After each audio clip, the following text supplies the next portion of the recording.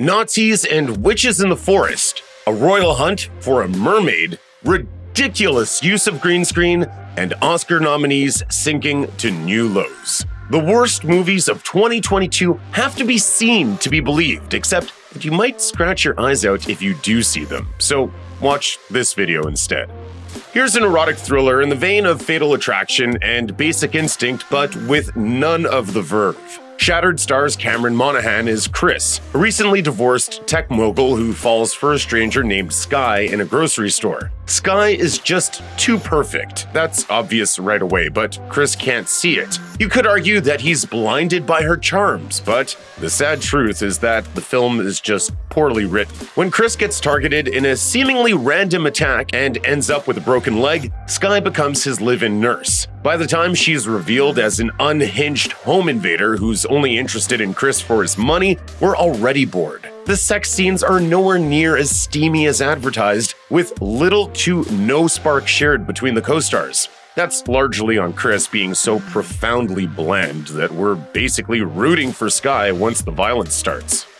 A World War II flick with witches and an eye patch-wearing Mickey Rourke, Warhunt shows some promise before quickly descending into shellac. When an American cargo plane goes down in Germany's Black Forest, Rourke's Major Johnson pulls together a team of his best men and sends them to retrieve the precious cargo. When they get close to the crash site, they discover the bodies of several dead Nazis bearing mysterious symbols. And when their compasses suddenly fail, they start to suspect something supernatural. Spoiler alert, there's a coven of witches in the forest. It's an interesting setup, but it doesn't work when all the characters are just macho stereotypes. Warhunt at least looks pretty slick, but it's also completely devoid of fresh ideas. As awful one-liners begin to pile up, any goodwill that was built up in the opening stages rapidly disappears. Stop that crap right now. Helmed by longtime X-Men writer-producer-director Simon Kinberg, The 355 is the sort of film that really should have been a lot better. This globe-trotting spy flick is forward-thinking and features some top-tier talent, but none of them can elevate this generic thriller. If you must know the plot, it features Jessica Chastain as Mason Brown, a no-nonsense CIA agent who has to team up with other female spies from around the globe to prevent a decryption drive capable of hacking any system on Earth from falling into the wrong hands. The critics weren't especially kind, and we don't blame them. Despite their considerable talents, the cast of Lupita Nyong'o, Penelope Cruz, Diane Kruger, and Fan Bingbing couldn't do much with the clunky dialogue or the played-out cliches. The 355 is a waste of talent and of everyone's time. He rose to fame as a fake prince in 2019's Aladdin, but Mina Massoud plays a real prince in 2022's The Royal Treatment. Unfortunately, it's a formulaic and forgettable Netflix rom-com. Prince Thomas lives in a castle and has his every need attended to, but he's just a normal guy underneath it all. He meets a hairdresser named Izzy after his assistant accidentally calls her salon and hires her for a one-off haircut. Of course, it becomes more than a one-off. Izzy leaves the prince's hair half-finished after witnessing a member of the royal staff being treated poorly, and he's forced to seek her out so that she can finish. It sounds romantic, but there's no spark here, and all the comedy half of the rom-com is missing as well. The Royal Treatment is an undeniably humorless and tedious affair from start to finish. Even if you're obsessed with royal romances, there are several better options on Netflix, like A Christmas Prince: The Royal Wedding, which is far from a classic, but it's Citizen Kane compared to this glorified Lifetime movie. Rosebud. A historical fantasy that spent years in production hell, The King's Daughter stars Pierce Brosnan as King Louis XIV of France, who sends his men to search for a mythical mermaid. Louis wants to live forever, and he believes the mermaid can make that happen. Alas, his plan gets derailed when his illegitimate daughter learns of the mermaid's existence. This isn't one of those films that's so bad it's good. It's just straight up bad, and we mean bad. The King's Daughter is an adaptation of the novel The Moon and the Sun, which won the Nebula Award in 1997. It's a fantastic read, but the movie does it a huge disservice. Paramount removed the film from its release schedule just weeks before it was due to hit cinemas in 2015 with no explanation. Years passed before it saw the light of day, and when that eventually happened, it was easy to see why it was hidden away for so long, as the whole thing just meanders before flopping to an unsatisfying finish. In the style of the Happy Madison-produced Netflix films before it, the Kevin James-led Home Team falls far short of funny. This gross-out sports comedy is loosely based on the real-life story of football coach Sean Payton, who became the new offensive coordinator of his son's 6th-grade team during his one-year suspension from the NFL. It's a fascinating story, but Home Team isn't particularly interested in the nitty-gritty. This is a PG comedy starring a bunch of kids after all. That would be forgivable if it were funny, but the script lacks any true laugh-out-loud moments, as it also fails to capitalize on the potential of Peyton's unlikely saga. James plays Peyton as a permanently scowling man's man who knows next to nothing about his son. And that shouldn't come as much of a surprise to those who have seen their fair share of Adam Sandler-produced films. As Amy Nicholson of the New York Times put it, "The facts have been rejiggered to fit the Sandman's formula. Our hero is a seething screw-up, and everyone else is even worse." We're not mad at Home Team, we're just disappointed. In the right hands, it could have been a touchdown, but instead, it's a lazy comedy that just isn't worth your time. We get it. You fall down, you're heavy, hilarious. Perhaps the world just isn't ready to laugh at the collective trauma that was the COVID-19 pandemic. The Bubble marks a major misfire for its director, master of comedy Judd Apatow.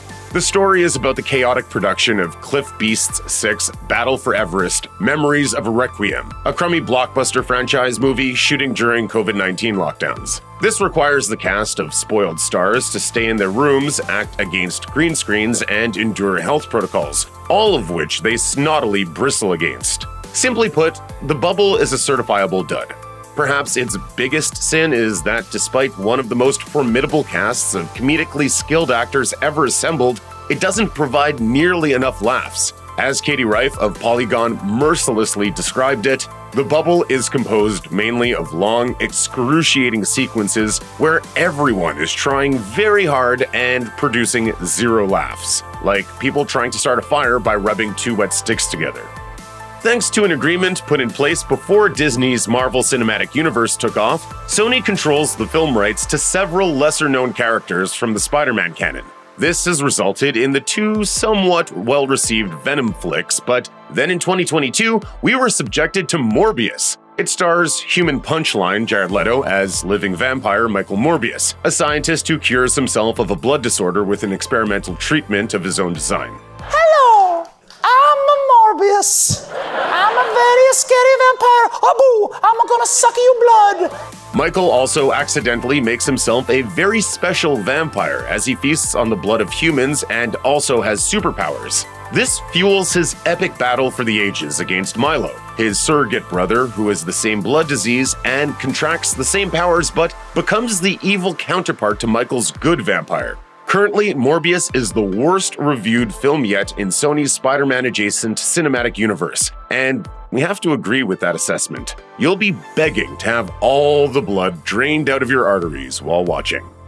Boone is like a Charles Bronson 70s vigilante movie, but without the cultural context, bewildering urban setting, or extreme violence that, for better or for worse, made those flicks compelling and unique. It's also basically a late-career Liam Neeson-style revenge flick, but without Neeson's charisma or star power. Instead, Boone is about a hired gun named Nick Boone, played by TV cop show veteran Neil McDonough, who's seeking redemption after a long and toxic career as the muscle and hired killer for a criminal organization. Boone moves to a remote town in the Pacific Northwest and takes up with a poor widow and her young son. But he realizes that his new life is much like his old one when a crime lord terrorizes his new family, thereby forcing him to violently make things right with the world. Not too many critics even bothered to review Boone, but those who did basically hated it. As Brian Orndorff of Blu-ray.com scoffed, "When the budget is this low and the star power this minimal, it's best to go crazy with action," which this picture tries to avoid until the final act.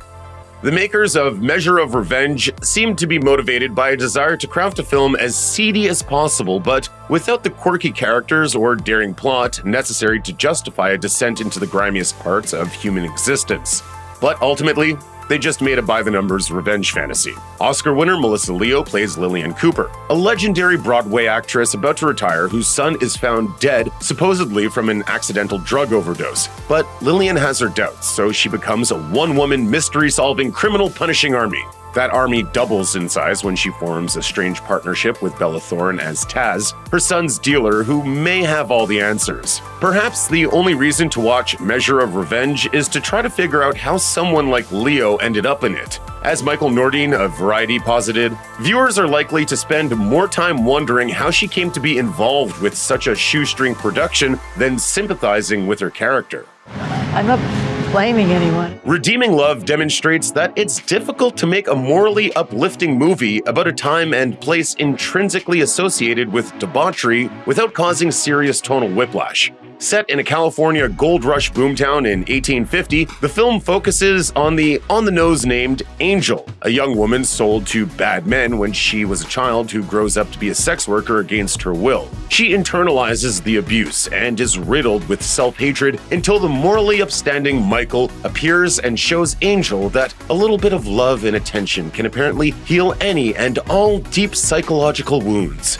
In other words, Redeeming Love is literally and quite awkwardly a movie about redeeming love. As you can imagine, critics were not especially kind towards Redeeming Love, which they found more manipulative than profound. As Jade Budowski of Decider declared, Redeeming Love fails as both a compelling romance and an effective drama, failing to do its dazzling leading lady, or anyone else, justice whatsoever.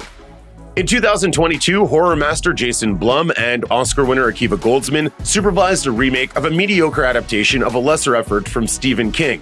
You might remember Goldsman from his work on The Dark Tower, another bomb based on a King novel. Like the 1984 version, the 2022 Firestarter tells the story of parents Andy and Vicky dealing with their young daughter Charlie, who has the ability to start fires with her mind thanks to some evil government experimentation. They've successfully spent their lives on the lam from the agents who wish to capture Charlie and weaponize her powers. The young girl has been able to keep her ability in check for most of her life, but not so much anymore. Critics across the board pretty much agreed that the new Firestarter was not just unnecessary, but also unequivocally terrible. As Nick Shager of the Daily Beast put it, the only mood conjured by this dud is one of extreme torpor. Fire!